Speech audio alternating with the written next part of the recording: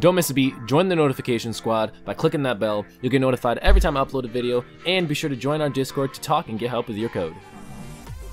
How's it going, everyone? Welcome back to the source code, and welcome back to the Java 8 tutorial series. And in this video, we are going to be looking at primitive data types. And with primitive data types, they include things such as integers, booleans, floating points, and characters. Now, what does that all mean? I'm gonna explain that all in this video. So when first looking at, let's just look at integers first. An integer is basically a whole number, right? So think of it as like 1 or -1, that's a whole number, right? There's no decimal places. And in Java, there's 4 different ways you can define an integer. So you can define a byte, which can only hold, now remember, each one of these numbers or these data types can only hold a certain value, right? So for a byte, it can only hold up to -128 and +127. So if we want to define a byte, we can just go ahead and say byte, and we will say, and we have to give it a name. All variables have to be given a name, right? So we're just gonna define this as lives. And then this is gonna equal 127. As you can see there, that works.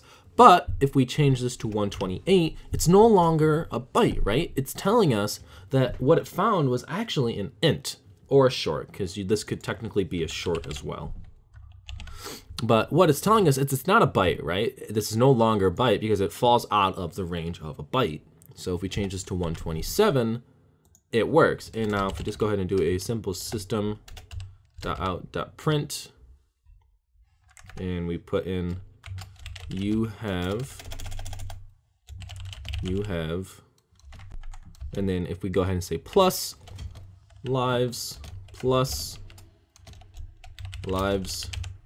remaining. So in this here, basically what we're saying is we have a string plus we have a number plus we have another string. Because with strings, I couldn't just go ahead and say lives in here and have it represent this, because now this is inside of this string here, and it's not detecting it as a variable, but as just another piece of text in a string. And if we go ahead and run this now, you can see there I have 127 lives. I did that last video too, lives remaining. But now if we want to go ahead and change this to a short, 127 falls within that range.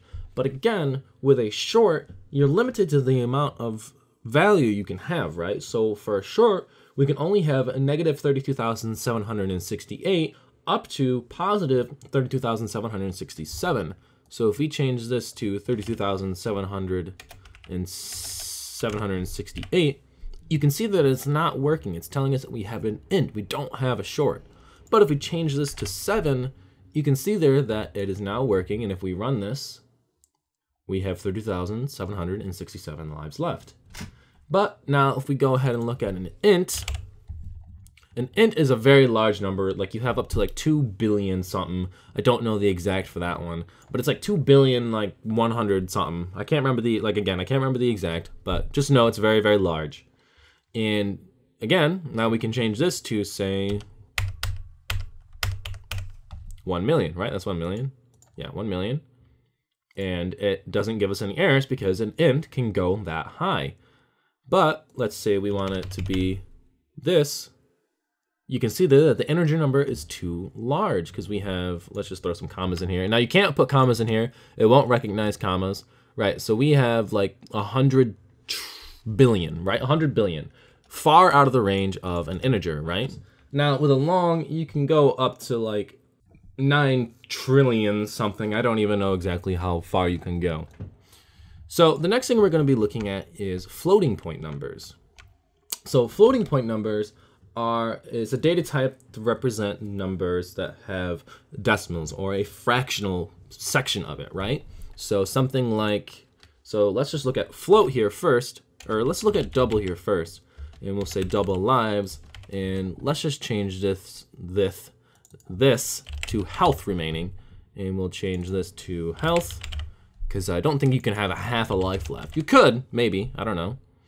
And we're gonna say, okay, so double health, and we have 99.5 health left, because a double is a decimal, and now if we run this, we can see here on the side, we have 99.5 health remaining. But if we want to change this to a float, and now keep in mind, a double is going to be more precise than a float. So if you need exact, use a double, because a float is floating. It's going to change a little bit the further down the line you go. But if we change this to a float, you can see that we just can't just define it as a float, and it doesn't work, right? It's going to give us an error down here, although it's a little bit further than what you guys can see there. It's going to give us an error because it's not finding a float, it's finding a double. And the reason for this is because you have to instance a float over it, right? So we can say float like this, or we can go ahead and do it shorthand and just go ahead and add an F, and just add an F at the back end of it. And now we can change this to be whatever number we want. We have 99.55555 health remaining. And as you can see there, it actually changed it to 5556.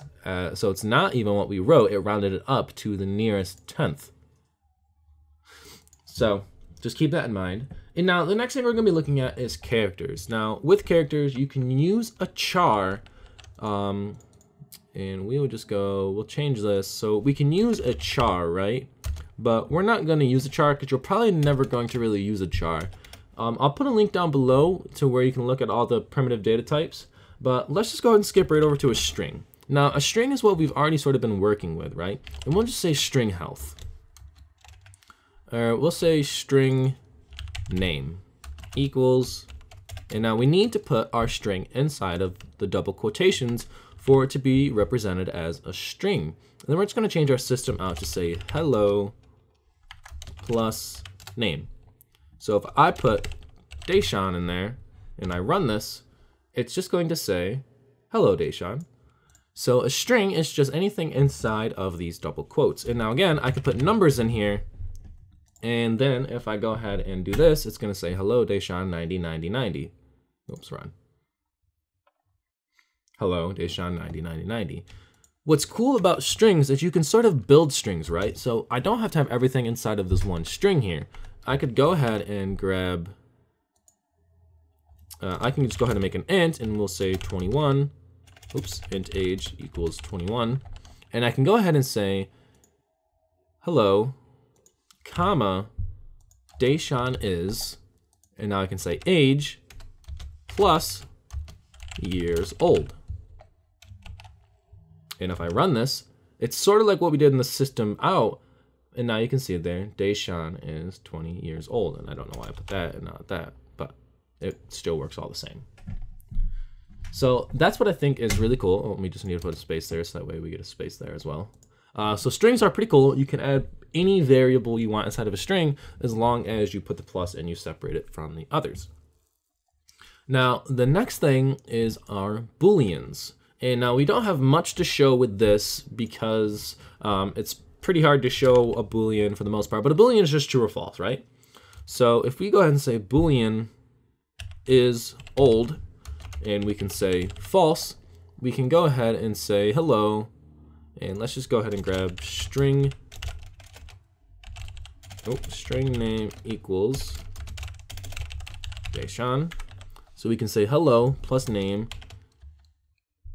is,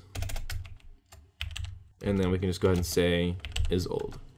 So it's not gonna make much sense here, but you can just go sort of see what it does. So we can say, hello, Deshawn is false. So obviously, again, it doesn't make much sense, but as you can see there, it is representing false. But now if we go ahead and say true, and we run this, you can see there, hello, Deshawn is true. And now with a Boolean, you can't go ahead and say a string in true. It has to just be written out as true or false. So that's all I got for you guys today. I hope you guys learned something about data types and primitive data types. I will be making another video in the future about non-primitive data types. But for right now, I think just knowing about data types is the best way to start. So once again, be sure to leave a comment, drop a like, and subscribe, and I will see you guys next time.